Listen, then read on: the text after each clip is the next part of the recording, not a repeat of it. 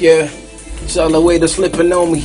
They dissing on me, all the block dissing on me. I'm busy doing my own thing, that's why they dissing on me. I'm the star, nigga, bar, vocal chini, homie. I'm still blazing, it's so crazy, the full gazy. Wanna send on the flow, can you wazy? When you was in Gua, watu wana kukata.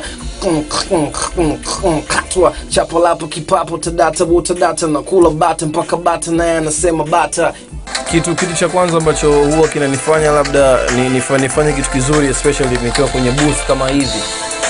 Huwa nafikiria tu ni kazi gani nzuri nitazifanya ili mradi kila mtu ambaye anasikiliza muziki, hata ambaye elewi muziki, aweze kuvutiwa na kitu ambacho nakisema au hata na flow ambazo natumia.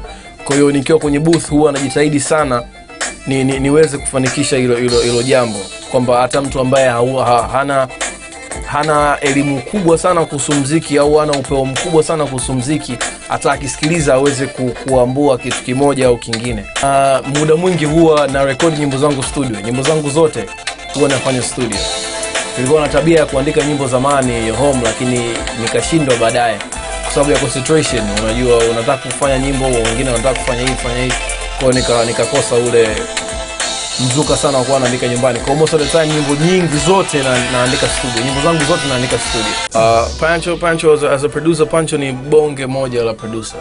Yani ukiongelea maproducer bora tuseme East Africa, sio Tanzania peke yake. Tukisema East Africa, Pancho is one of the best producer. Yani he's one of the best producer wa East Africa kwa sababu anafanya muziki yote ambayo wewe unaijua. Pancho ni producer ambaye anatengeneza mduara kuliko producer yoyote town. Ni producer ambaye anatengeneza beats za hip hop kuliko producer yoyote town. Ni producer ambaye anatengeneza zouk kuliko producer yoyote town. Kwa Pancho ni producer ambaye ana uwezo wa kutengeneza muziki wowote na akaufanya perfect kama muziki mingine. Yani sio producer ambaye anafanya tu muziki mmoja kusema kwamba jamaa anafanya tu one journal sijui hivi na hivi. Pancho anatengeneza muziki yote na ni producer fulani ambayo ukimpa idea yako ataifanya vile vile ilivyo. Nakumbuka kama nilikuwa na idea ya BMS, nilifika studio nikampa idea yangu, nikamwambia nataka tutengeneze nyimbo iwe hivi na hivi na hivi. Na yeye aliweza kwenda vile vile na mimi nilipokuwa nimefikiria kichwani mwangu. Kwa hiyo ni producer mmoja bora na ni producer mmoja mkali sana. Okay. Yeah. Top B hits nigga, we put it on top. You know we put it on top. You know we put it on top. B hits nigga, we put it on top. You know we put it on top. We vipi ilifanya vizuri, ndo nyimbo yangu ya kwanza kuitoa. Ilifanya vizuri kwa sababu that time kulikuwa kuna crank, kulikuwa kuna kama era ya crank. Watu wengi walikuwa wanasikiliza crank. CP ndo alikuwa mtu wa kwanza kufanya crank. We vipi ilinipatia watu, lakini after that nilitoa nyimbo nyingine ambazo hazikufanya vizuri kwenye radio. I don't know why hazikufanya vizuri, sijui sababu gani. Nyimbo nyingine ambayo ilinipatia mashabiki wengi ni Everyday.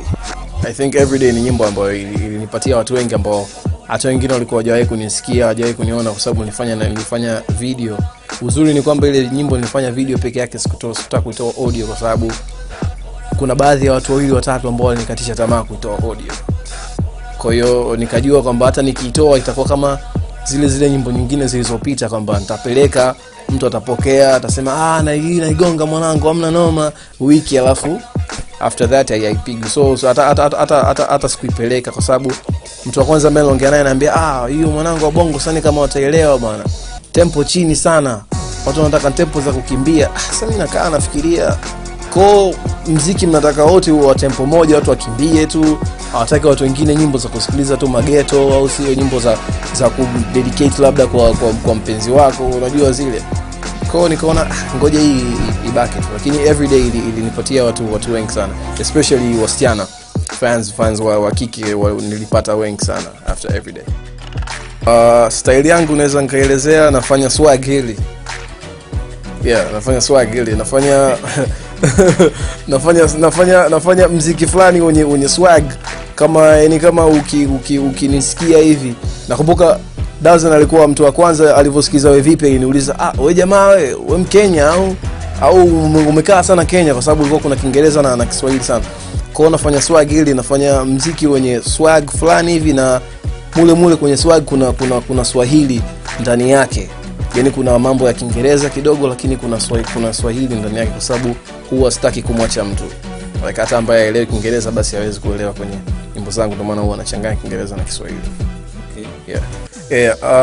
Kwa watu ambao nilisoma nao St. Anton, walikuwa wanajua mimi najua kuimba sana tofauti na kurap, na ndio maana walivyosikia wewe vipi walikuwa watu wa kwanza kunipigia simu na shangaa, wewe jamaa umeanza kuchana lini? Unajua zile, kwa sababu nilikuwa na rap lakini ilikuwa sio kitu changu yani, kwa sababu nilikuwa na uwezo sana wa kuimba sana. Kwa hiyo ilikuja baada ya kufanya Everyday, nikaona baada ya response ya watu kwamba bwana hii nyimbo ni nzuri kwa sababu umeichanganya kuimba na nini, nikaona niendeleze na kitu kile alafu niiboreshe zaidi sasa. Yani niweke kuimba iwe perfect R&B kwenye parts za kuimba, kwenye parts za rap ziwe parts za kurap, yani ile yenyewe kabisa ambao hata mtu ambaye yuko Atlanta kule ukimpelekea hawezi kuelewa parts za Kiingereza lakini Kiswahili asielewe. Kwa hiyo ndo nia yangu ya kufanya BMS. Watu nje wameelewa. Nimepata fans wengi sana Twitter, for example, nimepata fans kama 100 au 200 wa nchi nyingi tofauti. Russia, nimepata fans Australia, nimepata fans wengi maproducer, nikikuonesha followers wangu maproducer wa Marekani wengi sana baada ya kuweka ile nyimbo SoundCloud na wale jamaa wa Rap Genius. Ile ilisababisha nyimbo watu wengi waweze kuisikiliza. Kwa hiyo nimepata fans wengi sana nje kuliko hapa Bongo, lakini japokuwa kuna watu wengi sana nimewazoa after BMS. Wengi sana. Nimepata mashabiki wengi sana after BMS.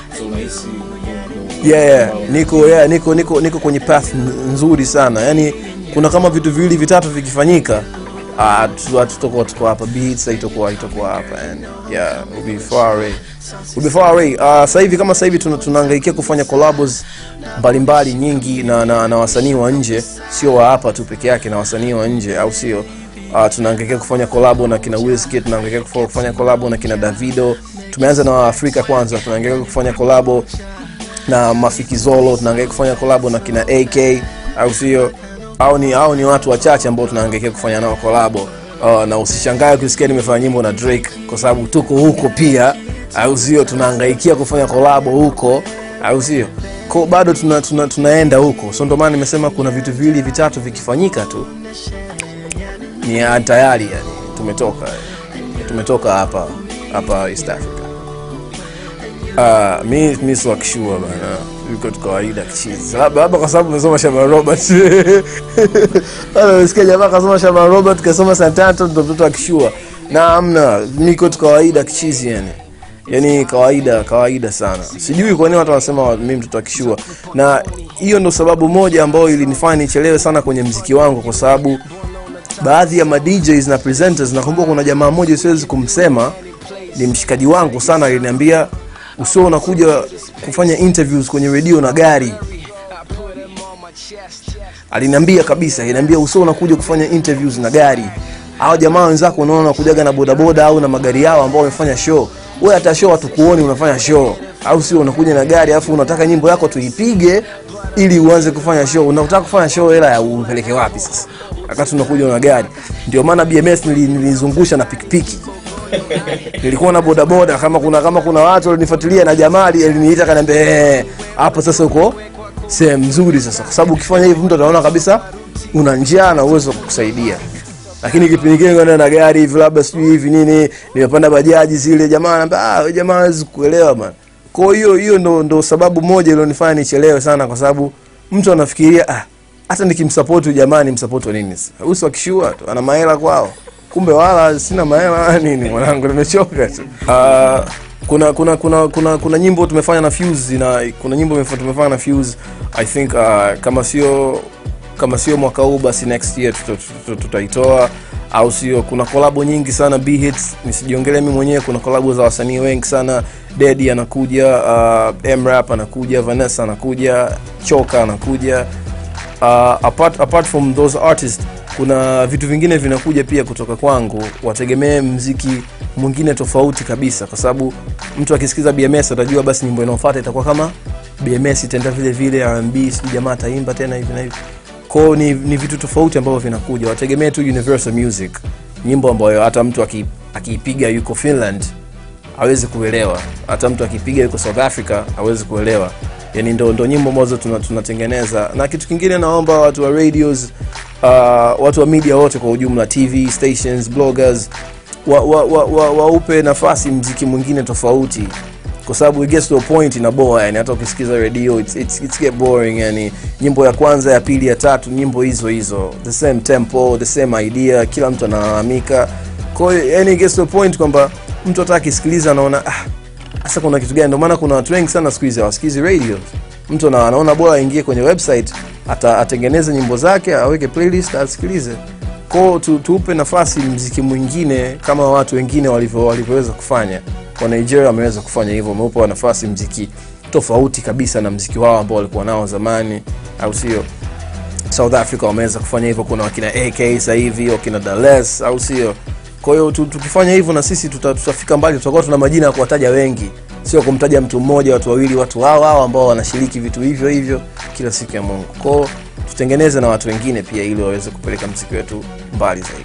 Yo, it's the boy Joe to the BY Gosby, unacheki Bongo5, au sio? You already know what it is.